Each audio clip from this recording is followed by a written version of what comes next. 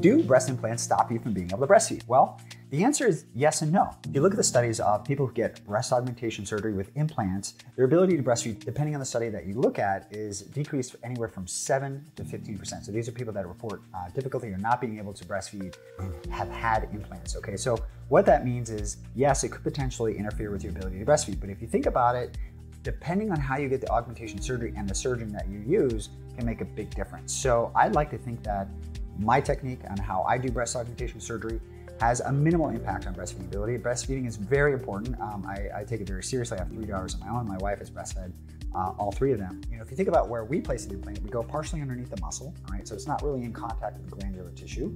We also make a tiny little route, whether you go border the areola or inframammary, you want to try to avoid the glandular tissue as much as possible. So if you think about the gland as a pyramid, that top portion is a nipple, you don't want to transect the ducts behind the nipple. And that's something that we try to make sure we do, but we don't have studies on our particular patients. I will tell you that I've had a lot of patients who've gone on and been able to breastfeed no problem. I haven't had anybody come back and tell me that they haven't been able to breastfeed, but again, that's not really statistically significant. I don't have a study on it.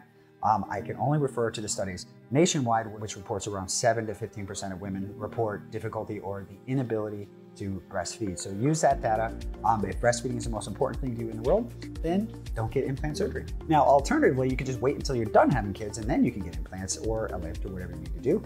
Comments, questions, feedback, right here on my YouTube page. I'll get back to you. Thanks for watching.